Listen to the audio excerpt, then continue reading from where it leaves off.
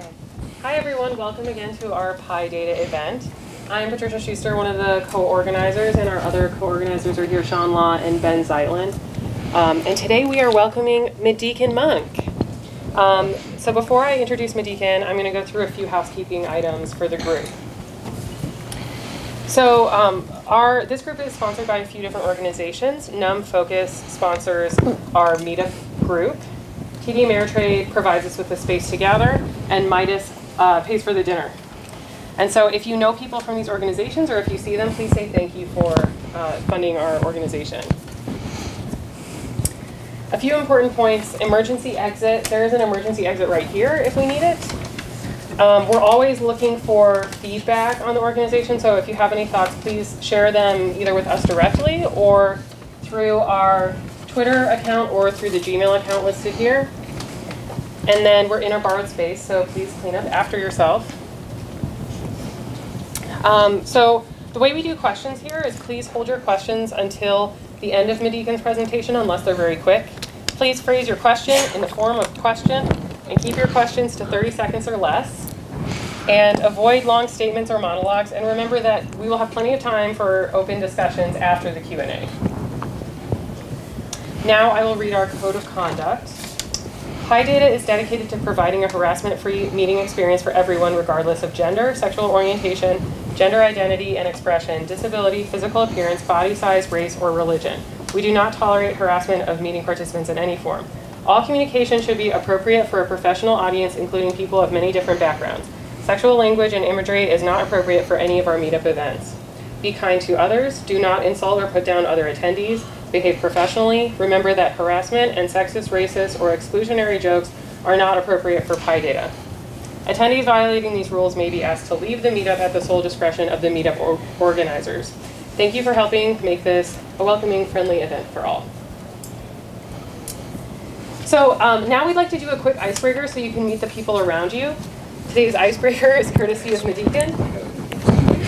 So please turn to your neighbor and introduce yourself and tell them a weird animal fact.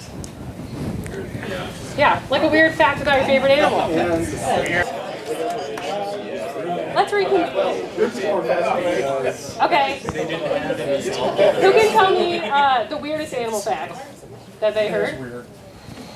Nick? There are sulfur-based crabs in the bottom of the ocean. Sulfur-based crabs. Fascinating. According to Stephen Colbert, there are animals which have transient anuses that only appear when they need to use them, and then they disappear on the animal. Wow.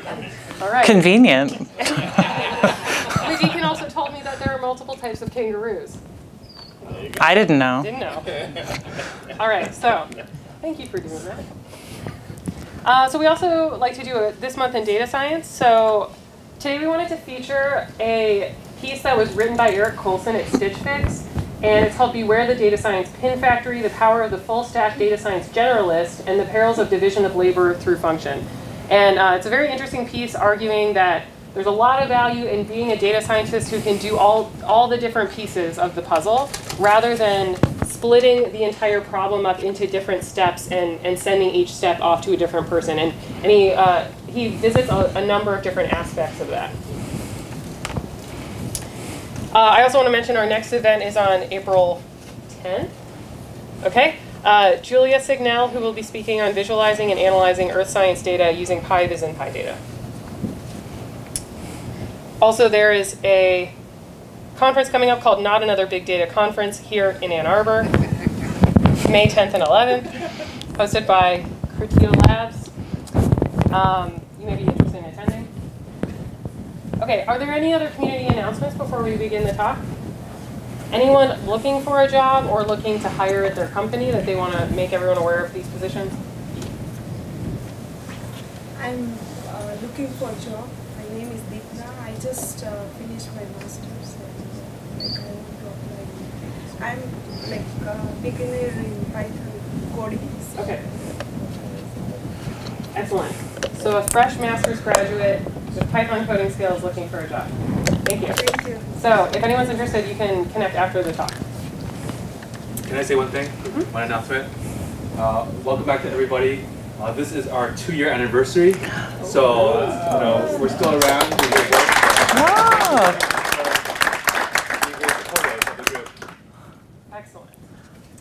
so now we will turn things over to Madicken. Madicken Munk is a postdoc in the Data Exploration Lab at the National Center for Supercomputing Applications at University of Illinois, Urbana-Champaign. Madicken received her PhD from the University of California-Berkeley in nuclear engineering. Wow. And today she will be talking about YT, which is an open source data visualization package for mesh and point-based data. So take it away. Okay. Yes, so thank you for the wonderful introduction, Tricia. My name is Madicken, as she said. Afterwards, if you'd like to talk to me, you can ask my name again. I know it's not the easiest name to remember, so that's fine. Don't worry about it. Today I'm going to be talking a little bit about YT, which is a package that Tricia mentioned that's open source for visualizing generally volumetric data. But I'm also going to be talking about what we're doing to make YT interactive and what solutions we have taken in the YT community to try and make it so we can make science and data more accessible from many different pathways. So before I go too deep into YT, I want to say a little bit more about myself. So Tricia gave a great introduction mentioning my PhD in nuclear engineering from UC Berkeley. My work primarily in my PhD was to simulate radiation transport through space. And there are visualization tools that are very effective for visualizing the data that I was using, but there wasn't a lot of open source packages available. And so I really wanted to make sure that as I went on into my postdoc that I had the ability to visualize my data however I wanted and with as much fidelity as I wanted to. My work also for my PhD was done at Oak Ridge National Lab and as a member of the Berkeley Institute for Data Science. Now I'm at my postdoc at the University of Illinois at Urbana-Champaign at the National Center for Supercomputing Applications, and I work in a group called the Data Exploration Lab. Some members of the Data Exploration Lab are core developers of YT, but the YT community is very broad and international. We have developers all over the world, and just a few of us exist in the Data Exploration Lab. And in general, the Data Exploration Lab is about making data accessible in many different ways, whether that means transparent through open science or by making tools for visualization and data analysis. I also am very active in various software communities. I am a member of the carpentries community. I'm a software carpentry instructor and a data carpentry instructor. I'm also the maintainer of the Git novice lesson for software carpentry. So if any of you are really big Git aficionados, come talk to me because I'm a big fan. And this last logo here is the logo for the NumFOCUS Committee for Diversity and Inclusion in Scientific Computing. And I'm on this committee. I'm very proud of the work that we do. The subcommittee I'm on actually works with doing assessments of diversity and inclusion, and also we maintain the Discover Cookbook, which is a series of tips to make events more accessible and inclusive. And so if you want to go here, we have lots of different tips. There's high impact, high effort, high impact, low effort, and so we try to categorize things to make it easy for different events. I also am very active in the SciPy community. If any of you are going to SciPy this summer, I would love to see you. I will be there. And I also am a core developer of YT, which lives in the scientific Python ecosystem. OK, so now I've given you this super long introduction. We can move into YT, the exciting part. I'm just going to give you a very brief introduction to YT, and I'll give you the link to the slides afterwards. So if you're really interested in some of the stuff that you see, these are links that lead to the project website and the repository, and there's a lot of really great documentation on all of the different types of plots that you're going to see today. So in general, what YT does is takes data from all different types of visualization packages. So these are just some of the ones that we can ingest data in. We pull it in based on bespoke custom front ends that exist for each one of them, because each data simulation package that you might use outputs data in a different way.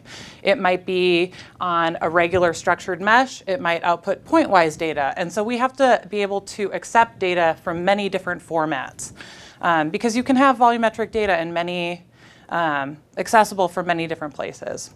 So we ingest that into YT, and we put it into custom YT data objects, and then we can output that into different visualizations or different analyses. So we can filter data, we can get different parameters that that YT can calculate that might be interesting to you. YT was born in the astronomy and astrophysics ecosystem, so much of what YT and you're going to see today is based on astronomy and astrophysics data. But we are actively trying to move into like the broader scientific community, and so I'll kind of mention our efforts there as I go through in this talk a little bit more. I mentioned that we have to accept data in many different types, and volumetric data can exist in sort of different ways. So we can pull in data from oct-based meshes, which is data that's like refined in different types of octants, and you refine more and more based on some parameter that's interesting. So if you see like a density gradient in your simulation that you think might have interesting physics, the mesh will refine in that octant, but only in that place. So that way you can refine in areas that are important and have a coarse mesh in more unimportant areas. We also can accept data from structured regular meshes. These are things that, like a lot of nuclear engineering simulation packages use structured regular meshes. It's just like a typical sort of, regular mesh where you might have something in X, a mesh in X, and a mesh in Y, and it's the same for all X and Y. Then we have unstructured meshes. This is something that you might see in like a CFD simulation or something like that, something that can go around round objects often is an unstructured mesh, and then also particle data. And so we've been actively trying to make YT accept all these different types of volumetric data, and that's also challenging because each one of them may look different in a YT data structure.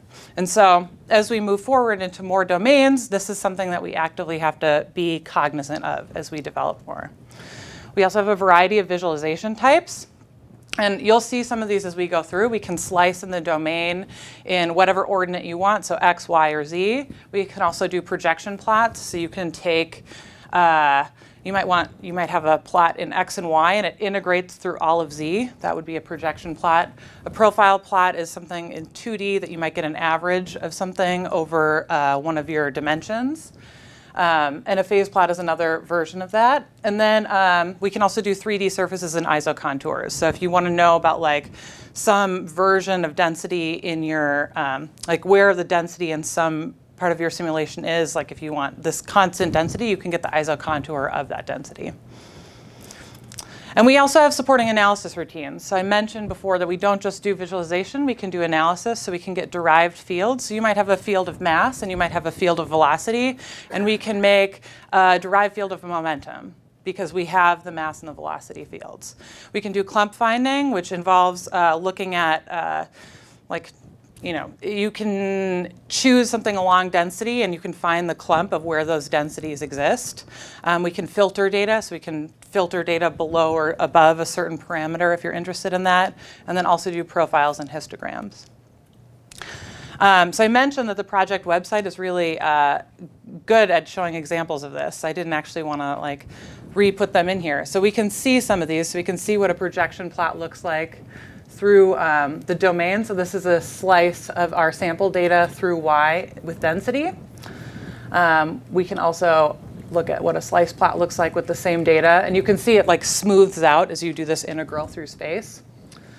We can also do interaction. So this doesn't actually have the interaction, but we do have a volume interactive rendering that is available. But today I'm not going to talk too much about that. OK. We also have, I think that, there we go. So this is an example of something that we might do with YT. This is one of my collaborators, one of the other developers of YT, Nathan Goldbaum.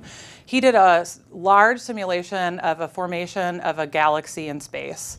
And this is several terabytes of data that he had to process. And this is a galaxy formation driven by many different physics, including star formation and self-gravity. And you can see that there's many, so first of all, there's many frames here. You have to process a lot of data. This is also projecting through density. So we might have, so you might have something that, so you might have to collapse all your data through the z ordinate with density and then process each time step. And so you can, YT has the ability to process lots and lots of data at a time. But so also YT can output data to different extension packages. So you just saw a regular plot from YT with Nathan's data.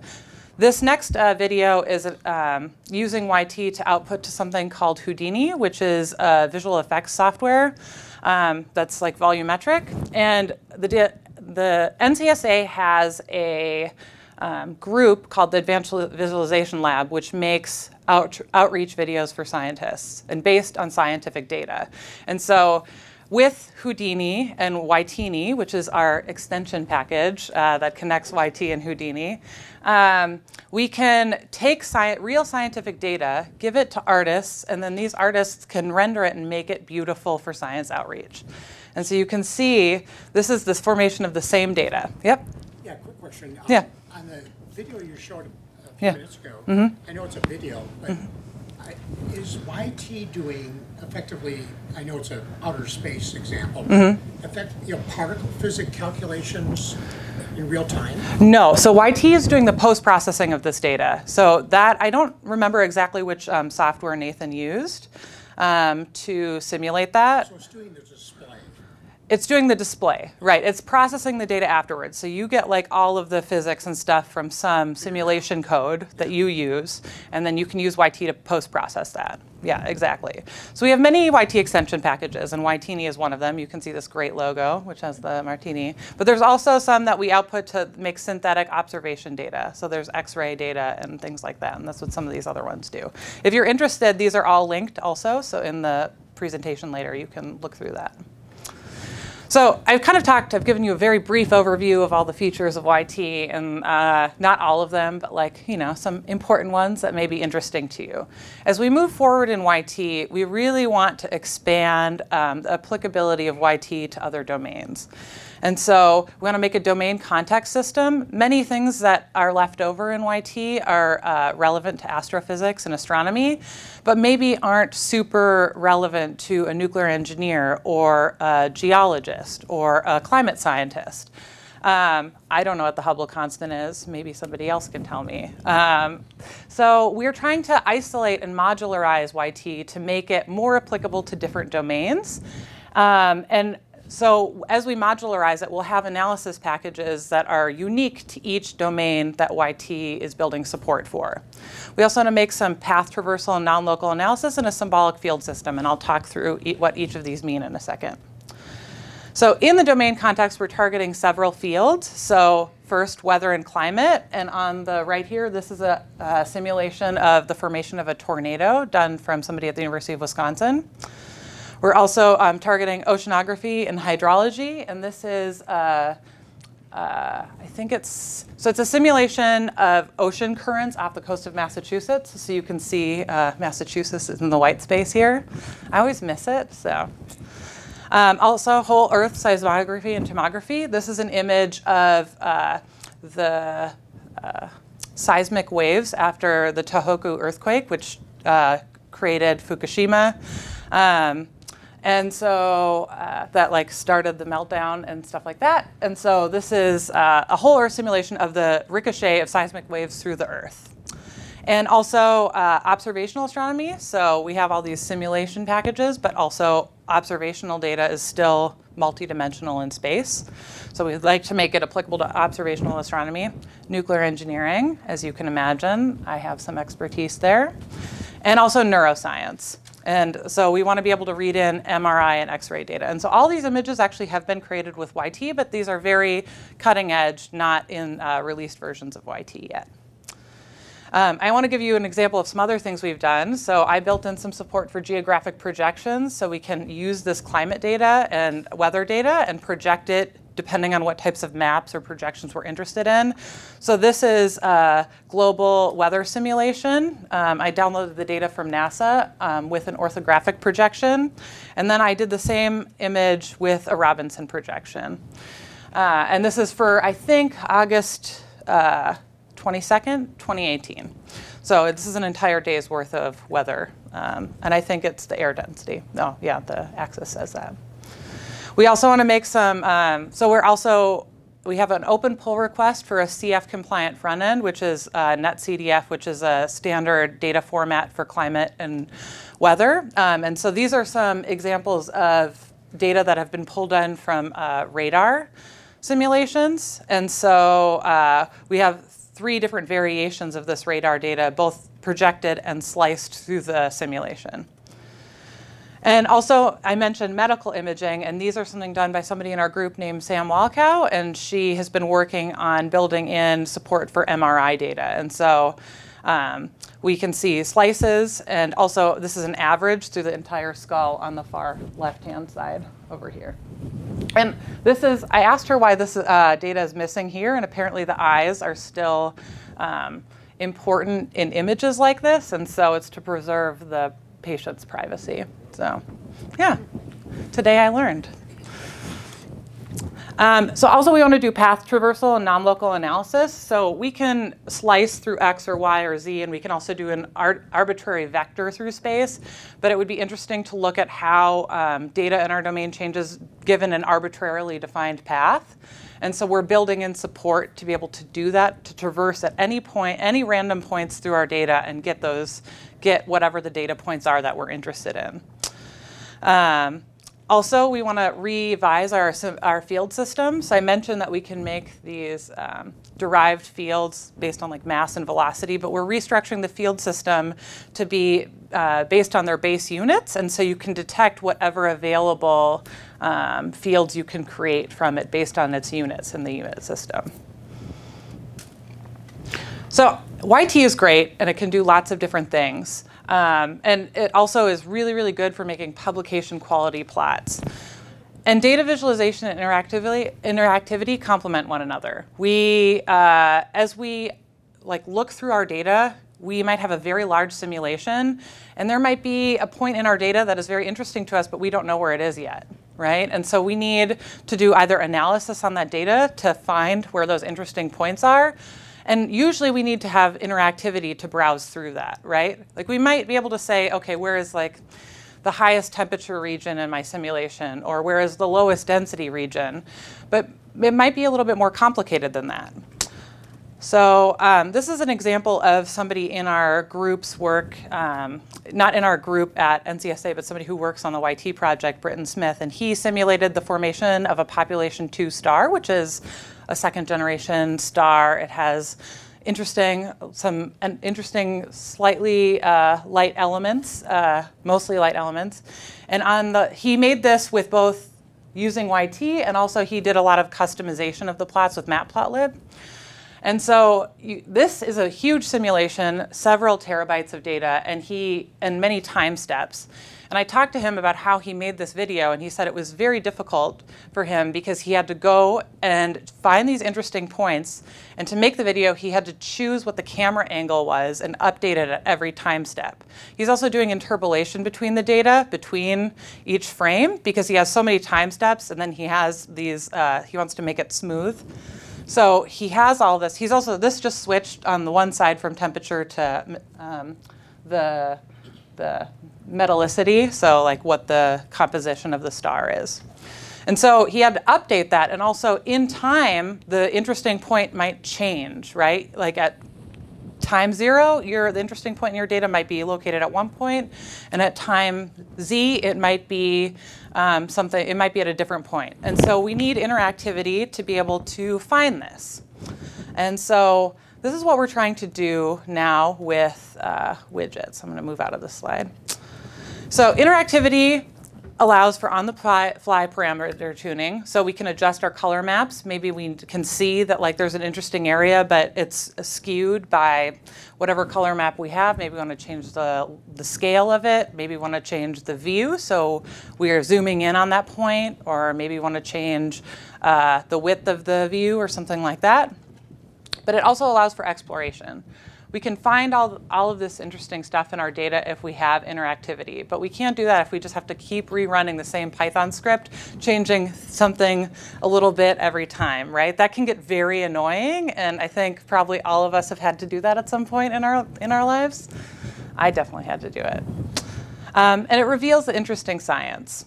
But also, separate from ourselves, it allows science to be accessible. If we can make our data interactive and we can allow people to explore it themselves, we can do a lot of outreach, right?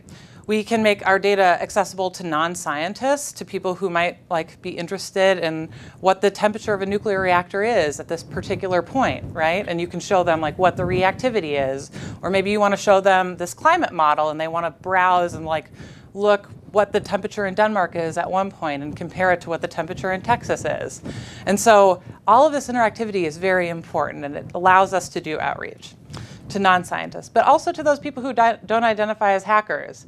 There's a lot of people who don't really enjoy coding and don't enjoy this very fun process of adjusting and rerunning your Python script every 5 minutes, right? And so it allows you to work with your collaborators who also might not be as interested in getting down into the nitty-gritty of software development as you might be. And last, to those that are new to the data. So maybe you have run a simulation, you're passing it on to your collaborator, and they want to explore it themselves. Rather than you saying, look at exactly at this point, you can give them the data and they can explore it on their own if they have the right tools to do so. There's a lot of tools that already exist in the scientific Python ecosystem that make science more accessible. This is just a few of them, and not all of them are scientific Python, but I've tried to focus it on that. And actually, I think next month's talk or next week's is using PyViz, which is right here without the image. But so you can see that this is something that people care about, right? You want to be able to use interactive tools. So what we want to do with YT is make a Jupyter widget. And so how many of you have heard of or have used Jupyter widgets before? Great. OK, so half. So OK, we're going to do also a brief introduction of Jupyter widgets. I'm not going to dive too deep, but you'll kind of see an example of what they look like. So I want to say also that this is specifically, what I'm going to be talking about with this interactivity is specific to YT and using interactivity with YT. All those things I showed on the previous slide are helpful for interactivity with other packages. And so if you're really interested in a different package, you can look through whatever interactive features they might have as well. So first, this is in the first cell, I'm just going to load, in general, a bunch of things that are dependent, just to give you an example of what it looks like to use standard PyWidgets with YT and see what that looks like. So that's why I have to load all these things like PyWidgets and PyData widgets.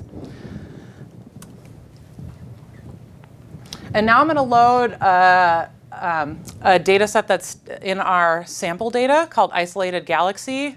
This is a very, very basic isolated galaxy in space. And so you'll see it's going to be just centered at one point, and there's nothing else around it. So I'm going to load that. And YT returns some stuff telling us about the domain and what it looks like, so what the left edge and the right edge looks like, and whether there's time, if there's a timestamp or something like that. So this next cell is really big, and that's because I'm building up a couple of different things to make my visualization interactive using YT. So I have the same YT load, and then I have some traitlets that I'm setting. These are listeners that you can set that work with PyWidgets that you can update, and then you can link them back and forth as you interact with the data. And then I'm going to have some observers. So I want to look at my view center at X and Y. So I'm observing that. And if that changes, I have to update my image. And then I'm going to observe the width, which is corresponding to how far I'm zoomed in or out. And so I have this width listener with the traitlets observing. And then I have some on-change functions here. So what these are doing is, if I notice a change in these, I'm triggering this function to be called. So those are nice little traitlet decorators. And then I have I'm making some sliders down here with PyWidgets. So that's what's happening here. This is a float slider with each of the center X, Y, and then the width. So that's my zoom. And then I'm going to return that in a box. And so I'm going to have these things. It's going to take a little bit because it's doing a couple different things. So it's telling me I'm making a fixed resolution buffer down here, and then I'm gathering a field list. And that's because when we load in this data, YT will detect whatever fields exist. So you might have many different fields that exist on the mesh that's defined in your data. So YT can read all of those in, and then it will detect them, and so you can see a field list as you go through it. So this is isolated galaxy, and we can play around with it. So this is my zoom. I can zoom in. It's kind of slow. You can see there's a major lag here. It's still updating even after I've stopped dragging. I'm moving X and Y. And you can see that there's a lot of lag here, and that's because every time I'm moving through, and so now I'm getting, YT is telling me it's making this, and I overfilled my buffer now, so that's why now we've filled out the cell, but that's fine. And so you can see that that was actually really slow. And that's because every time we're doing this, we have a lot of data, and every time we trigger one of these events, we ask YT to recalculate the image and then send it back to us, right? So what this looks like, so imagine also if instead of being just on my laptop, I have a large data set on a supercomputer or a remote server that I'm working with. I have my laptop that's running YT, you can see, very effective. And I send my request to that server to generate this new image. And then what the computer or the remote server is going to do is actually going to generate the image itself on that side and then serialize the image and then send it back to me. And then I'm going to pull that image back onto my computer, and then my computer will display it, right? And so you can imagine as you trigger each one of these events, and you do this many, many times, you can have a lot of lag. And you're really dependent on a lot of different parameters when you're doing that. So when might this become cumbersome? So you have the time to send the signal to your server. You have the time to serialize and deserialize the image, which can take quite a bit of time. The time to calculate the image, and depending on how fine of a resolution you have, that can take some time. Also the time to pull it from the server back to your machine. And then also the time to display it on your machine.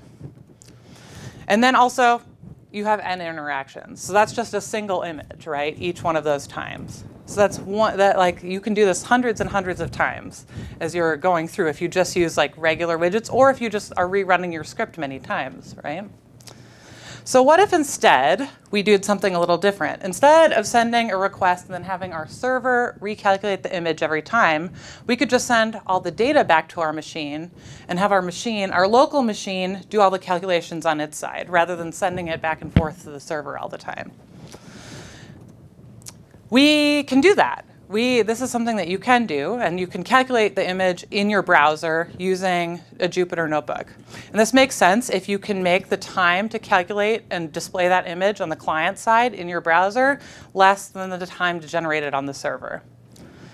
So I've given a kind of pseudo equation here.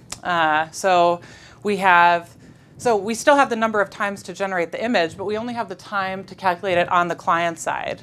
That's the only thing that we have to multiply that n interactions by. On the right-hand side, we have to multiply n times the time to generate it on the server, but also to keep transferring that image divided by the data transfer rate. And so we instead can have a fixed upfront cost where we have the amount of data that we're sending from the data set and that data transfer rate, and then we only have to send, we only spend time recalculating the image on the client side rather than sending it back and forth every time, right? And how might this happen? So as you increase the number of interactions, I've hinted at this many times, like as you have n going up and up and up, eventually you're gonna have transferred way more data by just interacting with your image than you ever would have had you sent your data to the browser. You also can increase the amount of space that the image is taking up. So you can imagine if you have like a 30 terabyte data set, it's gonna take a really long time to get 30 terabytes of image data sent back to your computer, right? That's gonna be insane. But if I will give an example in a second, but as you increase the image size, for example, you're increasing the amount of data that the image is taking up. And you might need a fine resolution to be able to do your exploration. And so as you increase the data of the image size, you also are making it more helpful to push to the client. You can also decrease the time that it takes to generate an image on the client side. And I'll talk a little bit how we address this using YT widgets. So I mentioned this parameter of the the data of the image size, right? And in the beginning, I talked a little bit about different types of mesh data that we can read with YT. This is an example of adaptive mesh data set. And this is a slice through like a cosmological simulation. And you can see that in certain parts of the simulation, you have a very coarse mesh. And then in other parts, you have a finer mesh, right? So I can do a mesh overlay, and I can see what that looks like. And you can see, again, that there's certain parts where you have a much finer mesh, and you can't even see the most refined parts of the mesh, right? And so especially in cases like this, it becomes very helpful to push your data to the browser, because you might have regions of your data space that are extremely coarse, and that you don't have to worry about sending that data back and forth all the time, because you only have one value for this huge space, right? So if you have a 2,000 by 2,000 image that you're sending back and forth, that might be 100 by 100 right here, and you're sending that single value hundreds and hundreds of times. So you can imagine, as you get a finer and finer refinement, you're going to increase the size of this image, and also make it more and more difficult to interact with your data without using some sort of client-side calculations.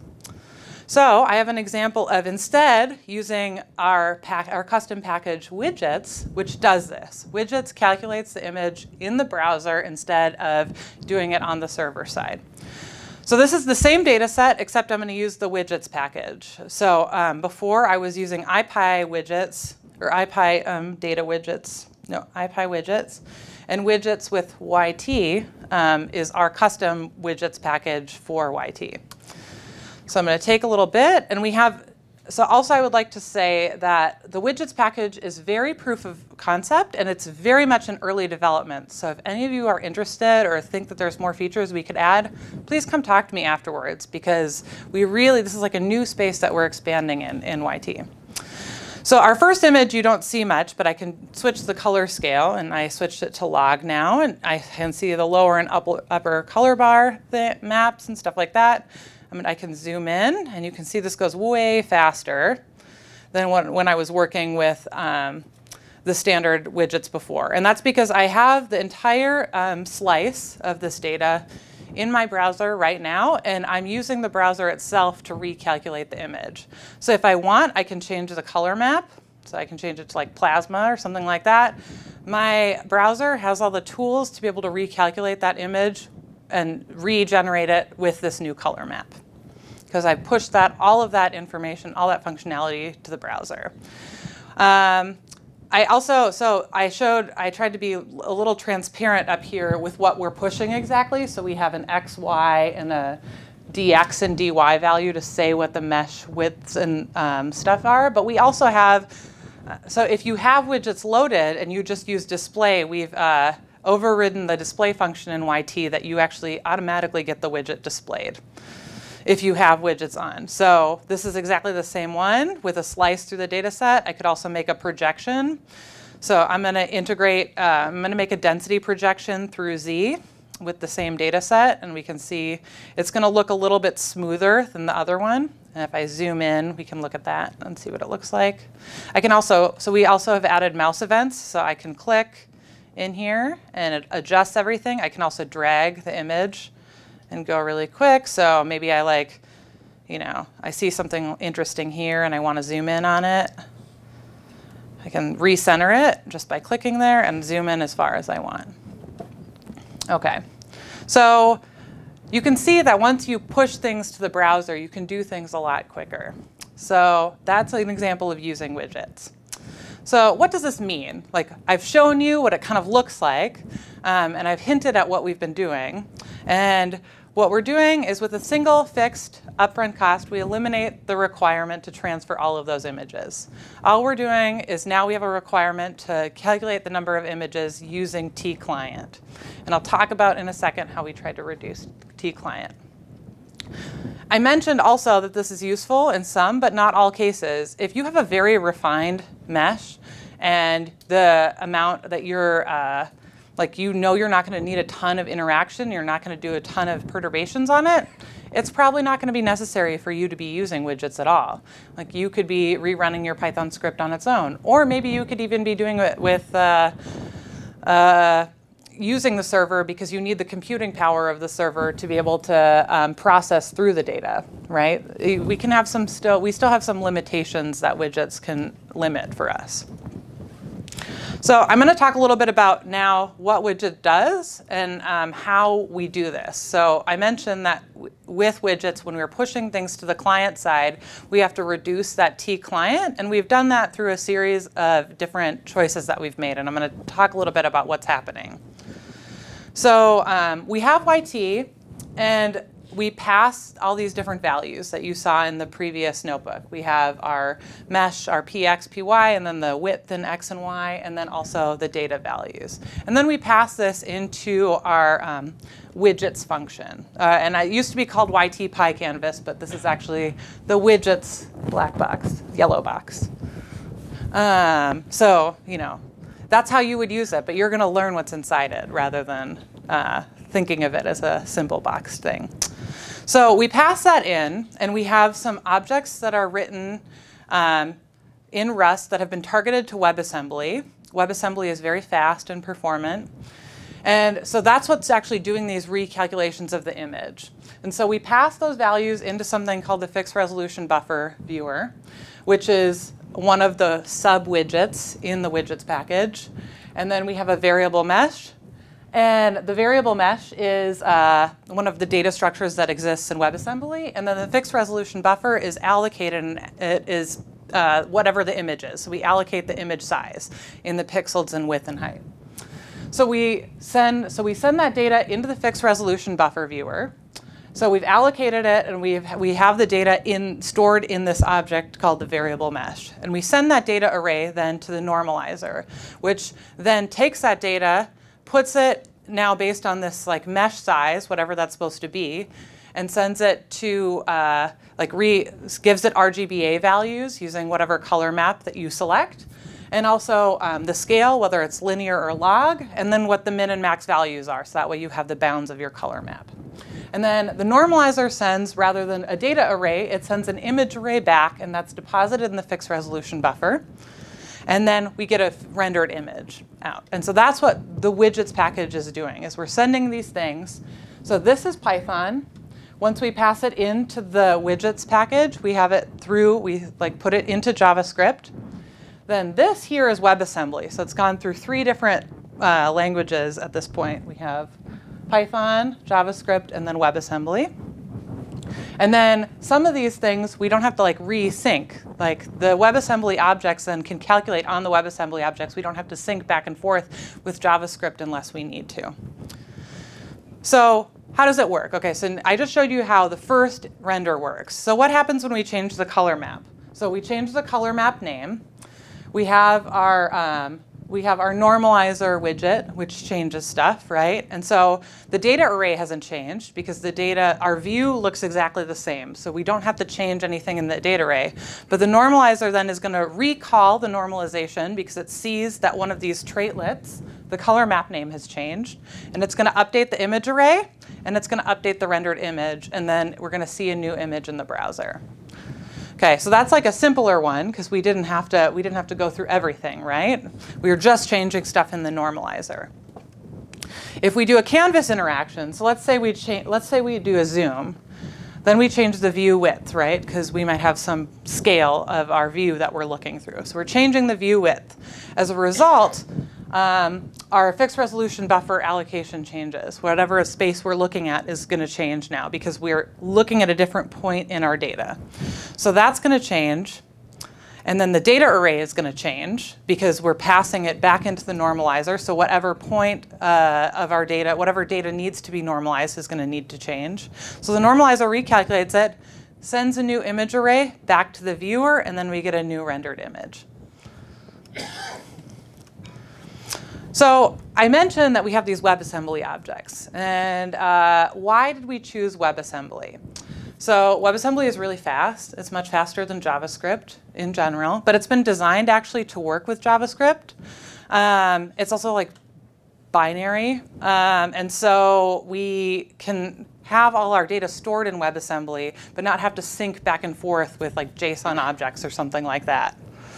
It's a sandbox memory environment, so we have some safety there. And as a result, we reduce T-client with WebAssembly.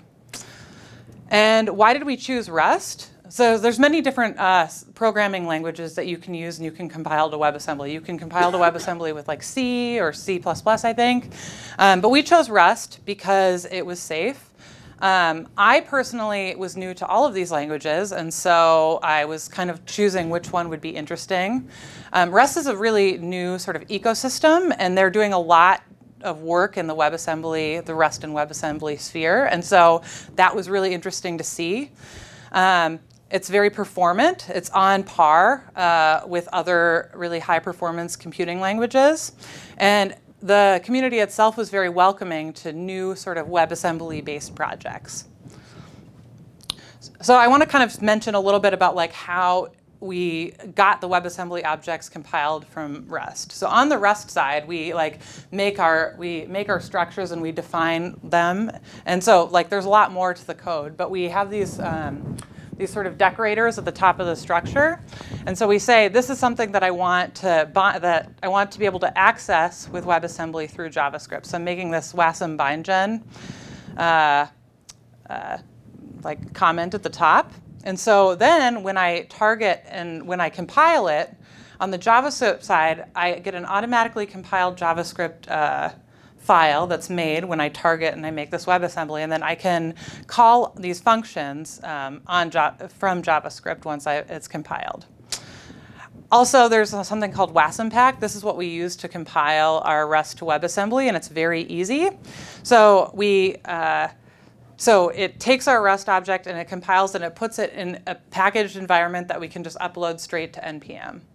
And so it makes it very, very easy for us. We don't have to do a ton of work, and it also makes it very accessible. And so this is an example of exactly what I do when I'm about to do a new release of our Rust to WebAssembly side of the widget. So I say wasm pack init, and then I have our scope because we release all our packages within the group lab, and then it compiles everything for me. And then I have a .pkg directory, and that has my WebAssembly objects and my JavaScript linking already set up for me. OK, so now I have another demo. So I showed you some of our sample data with isolated galaxy, which is like a sample data set that we use all the time.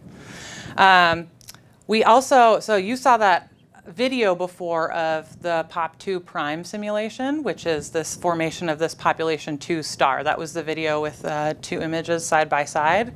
So that data is accessible. Britton Smith made his data available publicly, so anybody can download it. So here is an example of using widgets with POP2 prime through the densest location in the data set. And so we have done the pre-processing of this to make it a little easier if you want to play around with it. Also, I should say that so you only see the image after I interact with the widget, because the first image that's created is empty. And so it's not till you interact with the canvas in some way that you'll see the first rendered image. So OK, here we go. So here's POP2 prime. This is a slice through the data set. I think this is like, it's not too big, but it's on the order of tens of megabytes, and I'm playing around with it. So I can update the limits of the color bar. Maybe I want to go 22. There we go. So I can interact with that. I can go up or down in the slice. This is an adaptive mesh refinement simulation.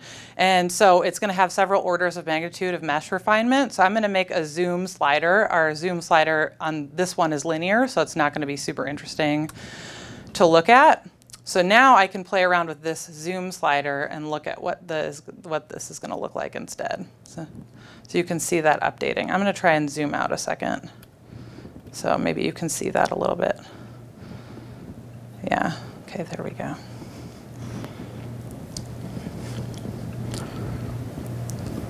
There we go. So we can like play around with that a little bit. We can also link, because we have all these things set up as traitlets, we could link that. So that was a density figure, now I'm going to link a density and temperature plot side by side. Okay, so on the left is density, on the right is temperature. And you can see that it's maintained the density plot. Well, now it updated because I hit it. But this kept the same lower and upper color bar values from the previous plot because it kept all of those attributes. So now if I interact with one of these, both will update because I've linked them. So this way you can explore parts of your data set but still interactively browse based on multiple fields, right? Which is pretty cool. So that's a slice. A projection is much bigger. So this is like 200 megabytes, and we're going to do a projection plot of the same data set. And this is a really long cell, but it's doing everything that I just did in the previous one. So I have my density and my projection data that I'm passing into our widget. I'm linking the center and the width and whether the color bar is log, and then I'm making a slider and then setting some things with the temperature color map. Okay, here we go. And so this is a little slower. Again, we still get some slowdown because like as the data gets bigger, it just gets harder to interact with. I was playing with the linear scale. See, not smart. This is the one I'm playing with. There we go. There we go.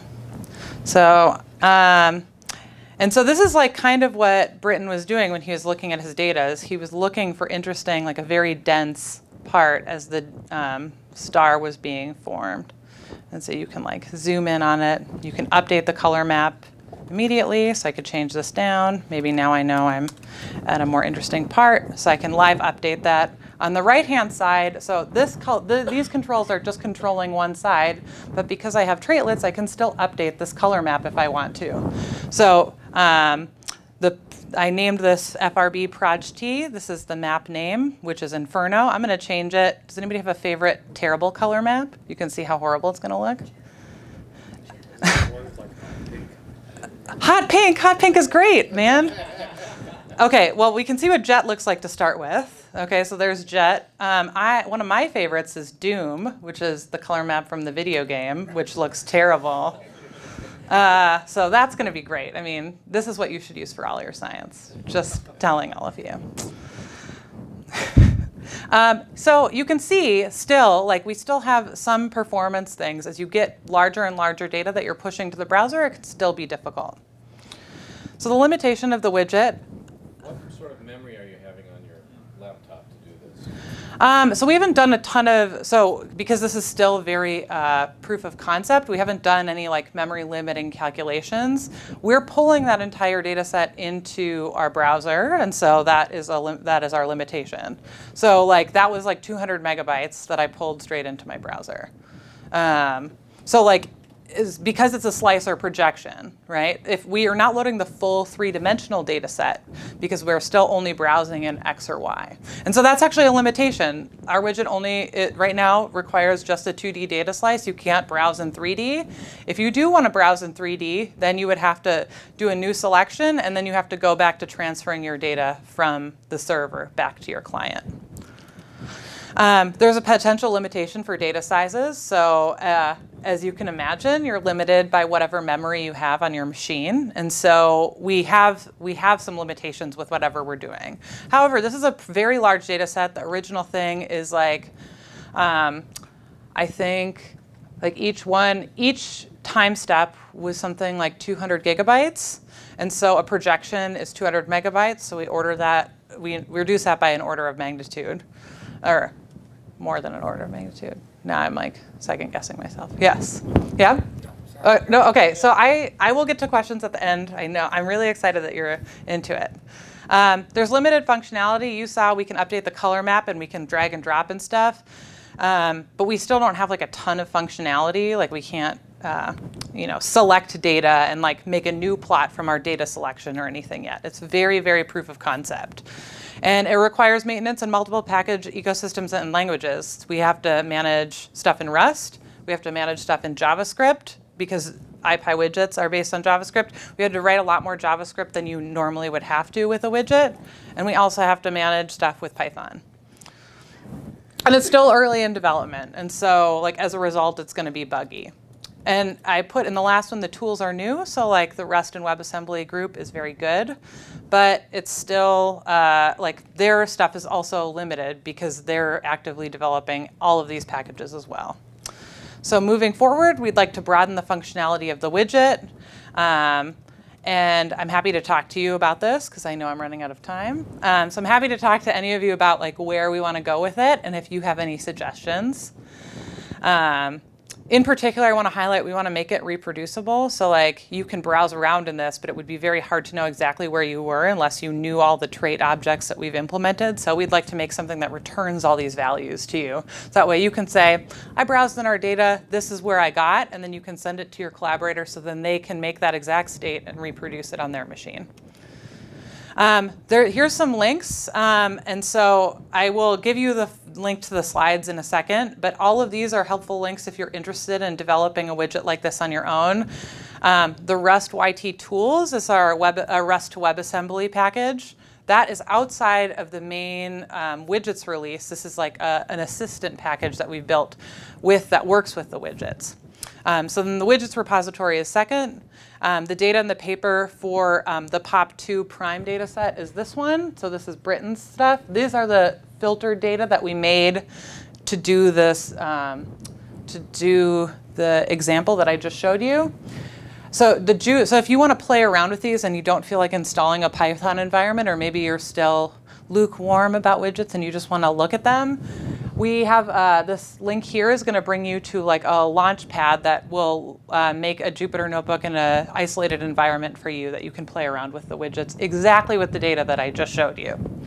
And so then there's some other stuff about Rust and WebAssembly and stuff like that. You can install the widget with pip install. And I'd like to thank especially Patricia and Sean Law for bringing me out here. Also Matt and the YT developers, because it's like an amazing package. I'm still learning stuff about it every day. And I'm like amazed at some of the stuff that it can do. And these people here are people who helped me with the data or making the data or generating some of the images. So Nathan Goldbaum did the galaxy simulation. Casper made the launch pad for the Jupyter notebooks on the last slide. Sam Walkow made the MRI data. And Britton Smith did the population 2 thing. We're always looking for new users and collaborators. So please come talk to me if you feel like it. And with that, I would be happy to take any questions. Oh, and also this first link here, the monkum.github.io/2019-313 PyData is the link to the slides. So you can play around with that. All of those slides have links to various projects and stuff like that. So feel free. I've tried to make it a good resource for you if you're interested in any of this. Thank you.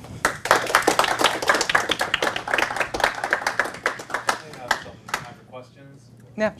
Yeah, could you talk about the development community and like how big is it? How many people are in your group? Are there people outside? The YT development community? Yes. You mentioned. Oh, yes. Okay, yeah. You mentioned like there's an open pull request. Can you explain what that means? Oh, okay, great. So Patricia asked me to describe the development community, how many people are actively contributing to the project, and can I also describe what an open pull request is, because I kind of like skimmed over that a little bit about the CF compliant data. So the YT project has over 150, it's 126 contributors over all time. There's several active developers. I don't know that number offhand, but we can look at the GitHub activity if we want to, maybe afterwards. In my group at NCSA, there are at least 4 people who are actively developing YT. And that are part of the YT project in the organization overall. And so that's all the YT related stuff now I can mention. Okay, so a pull request is, so our stuff is all hosted on GitHub. I mentioned there's a link to the repo when I first did the brief introduction to YT. And so any of you could contribute to YT if you want to. So if you like have some, if you have like a regular mesh structure, it's going to be very easy for you to build this custom front end because you can copy one that exists from a different regular mesh that already exists. And so when we have new people who are interested in the data, they can contribute whatever code that they want to back upstream into the main YT project repository. And they do that via a pull request. And so what you say is you request that the main package that you have cloned, you're requesting that they pull your data or your code into their repository, not data, whatever code you've developed. And so usually there's some limitations. So we have some contributing guidelines, and most open source projects do. And our contributing guidelines ask people that, if you build a new feature, please add tests. This is what our test package look like. Also add an example of documentation. And so this is why we have like a pretty large set of documentation based on some of these different front ends and stuff like that. Can I ask a follow-up? So when you said open pull request, does that mean you're looking for a contributor, or there's someone working on it? Oh, okay. Yes. Okay. Good. See, I have realized that I have now a bias here. An open pull request means that somebody has submitted code, but it hasn't been accepted into the repository yet. So like maybe they still have a feature that they're fixing. Maybe the community has identified a bug, or maybe they've submitted it as a work in progress. So I have an open pull request for a nuclear engineering simulation code called de novo, and that's the thing I used for my dissertation data to transport radiation through space. And so I submitted what's called a work in progress pull request. I said, this is a work in progress, but I'd like you to look at it so that way I can fix things before it's too late. Like if you're at a key point and you need feedback from the developers. And this is very helpful if you have a very distributed developer base, which we do in the YT project. Yeah? Is there any work or plans on leveraging like GPUs to accelerate this? No. But however, oh, yes, sorry. So the question was, is there any existing work to leverage GPUs to do this? And no. However, we do have a volume rendering, like an interactive volume rendering thing that YT works with that I didn't really cover, but I briefly mentioned exists, and I believe that uses some GPU stuff. But I'm not positive because I haven't worked on that at all. But yeah, no, we're not working on using GPUs. Does YT stand for anything? Yes today or something like that? No, it is a reference to a Neil Stephenson novel character. And so my PI is going to be very upset with me that I don't know exactly which book, but the character is named YT. Does anybody know? Oh, whoa. Okay, well, then I'm not the only one here. Do you know? Oh, okay, sorry. What's the difference between this AstroPy and our YT? Ooh, yeah. So the question is, what's the difference between AstroPy and YT? So I'm not a big user of AstroPy. I'm not like an astrophysicist. But I think the idea that I get is that AstroPy is supposed to do a lot more data processing than YT, and is not meant for visualization in the same way. But I don't want to weigh in on that because I don't know enough about AstroPy to like definitively say something about that. One thing that your question has reminded me of, though, and that I maybe briefly mentioned, is so YT is meant to work in the scientific Python ecosystem. So AstroPy and YT developers work together on a lot of features because we want the packages to be compatible. We don't see working in the scientific Python ecosystem as a competition, but as a collaboration. And so YT has some core scientific Python dependencies like NumPy and Matplotlib, and we would not be able to work on the package that we do without those projects. And so I think that AstroPy has a lot of features that are very complementary to YT. And yeah, so like Matplotlib I mentioned before, like all of our plots are actually Matplotlib under the hood, and so you can customize them the same way you would with a Matplotlib plot.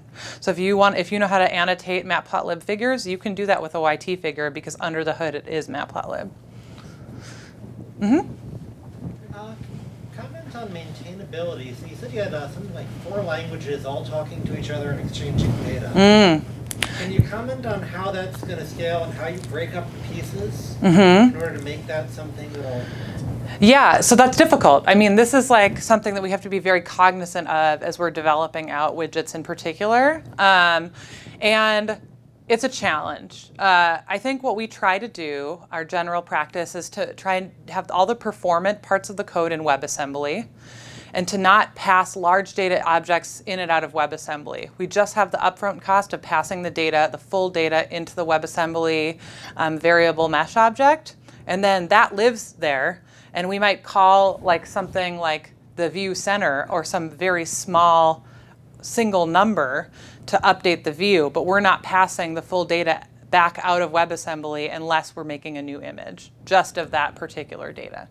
And so we try to keep all the performant things in WebAssembly. We also, because we're interacting so much with WebAssembly, we have to build out more JavaScript functionality. So all those mouse clicks and stuff were done using JavaScript. We're not really interacting with Python with those. And so as a result, our widget is not as Python heavy as many other widgets are that have been built using PyWidgets.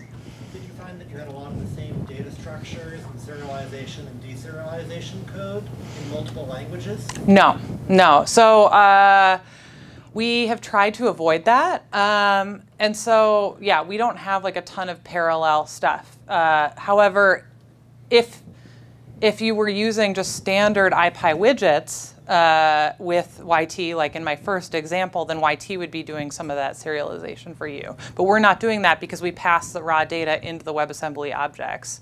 So like there is some parallel there, but it's not being used by the same use case. Right? Like if you're making a single figure in a Jupyter notebook and you don't use widgets, then you'd be using the YT functionality. But if you're using widgets, then you're using that code. And they might look similar, sort of, under the hood, but they're based on a different use case. And so you're not using them at the same time.